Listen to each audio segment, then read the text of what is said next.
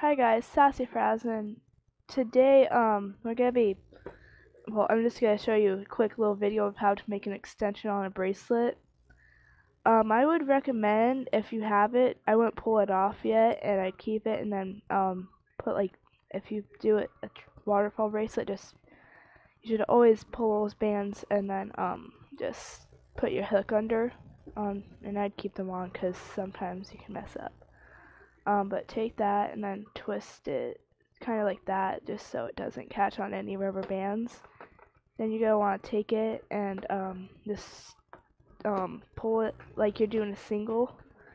And I usually use about 15 rubber bands for my extension, just because it's just usually what I find most people's wrist sizes are. And I'd keep it on until you are finished with it and put a C-clip on, because I don't know if you've seen, but I just let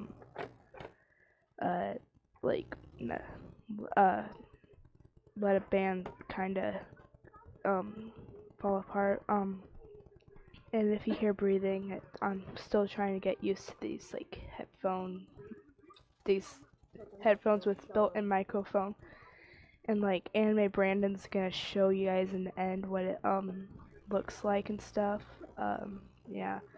But you're just gonna want to keep doing that, and I'm just gonna stop it here so that I don't take forever. But yeah, I'm probably gonna take this apart because this was just a quick example, and then just pull it off the loom.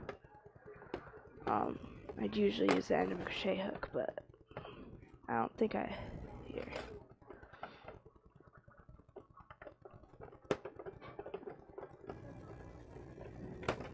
Get this real fast. I don't know if I'll post any more videos, but this video was a little late because it was just late, I guess. But so there's the extension, and then you can just clip it. That's way too small for my wrist, but I'll probably, like I said, take it apart and make it look nicer.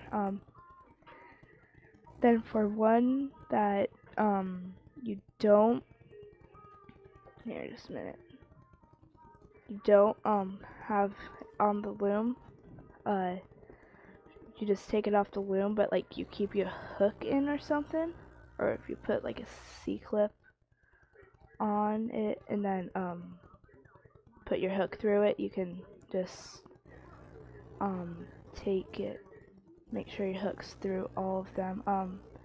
This is a double rod. I'll probably make a video later on how to make this. So just gonna take your rubber band and make sure you get it through all of them. I like to like pull it tight, kind of like upwards like that, so that there's that extra room just to take your hook through.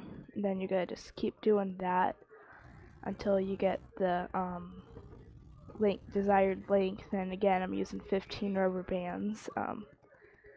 But you can do it with as many rubber bands as you need to, and whatever colors. I was just doing this because it matches, but I think you guys get the point. And then yeah, it just makes an extension to make it longer. I hope it helps you guys, because I knew when I first started making the bracelets, I did not understand whatsoever what an extension was. But I hope it helps you guys figure out how to make extensions for your bracelets. Thanks for watching. Like, comment, and subscribe. And I'll see you guys next time. Bye.